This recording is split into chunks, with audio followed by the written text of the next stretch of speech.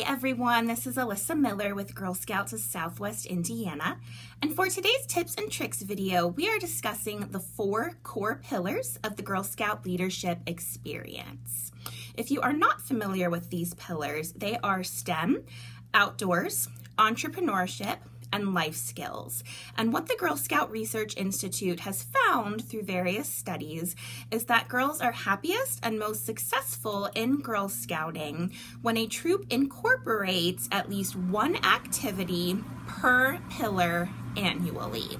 So this could be a special badge that you are going to work on with the girls, maybe a journey. It could also just be an activity that you are going to try, but it is important to offer a variety of program categories to your girls. Again, it's going to keep them coming back year after year, and it's also going to cultivate the curiosity they have for the world around them, which is going to be especially important as they continue to get older and start seeing opportunities. We know in the world it can be very discouraging for girls in specific areas where they feel that that is no longer for them, and we want to show them the opposite as they thrive through Girl Scouts and that there are all of these opportunities they can tackle.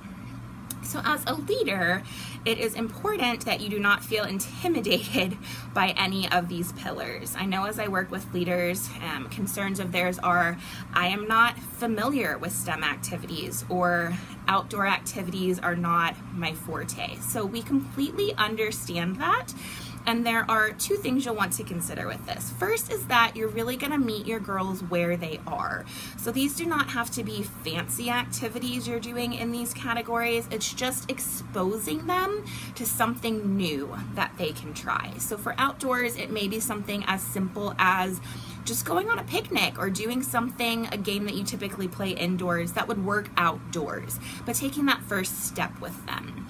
And then for STEM, there are a lot of great resources on the volunteer toolkit where you can actually have unplugged activities. So for coding, for example, you don't necessarily need to have a computer for every girl. There is plenty the volunteer toolkit offers where the girls are going to learn about coding and algorithms and other topics through activities you are going to use that are hands-on. So they're going to teach the concepts, but again, you don't have to have that technology piece under your belt.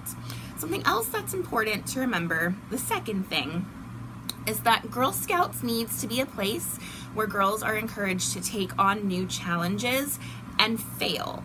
So while we want them to be successful, an important part of growing is tackling new challenges and realizing that we're not always going to be successful the first time around. So when we're not, what can we do differently? How do we pick ourselves back up? Because it is way too easy for girls and women to feel that we have to be perfect. And if we cannot be perfect in an area, we may be too scared to try. Or if we do try, it can be embarrassing. We can have a lot of pressure and decide that activity, that area is no longer for me. So one of the best ways that you can demonstrate this with your girls is by showing them that you yourself are not perfect. So that may mean trying an activity that you feel comfortable enough to do with the girls, but you're really not very experienced in. Try it together, see how it goes. Even if it's not a major success, that's an opportunity for the girls to see, how are we going to reflect on this? What are we going to discuss? What would we do differently next time? Would we do this again?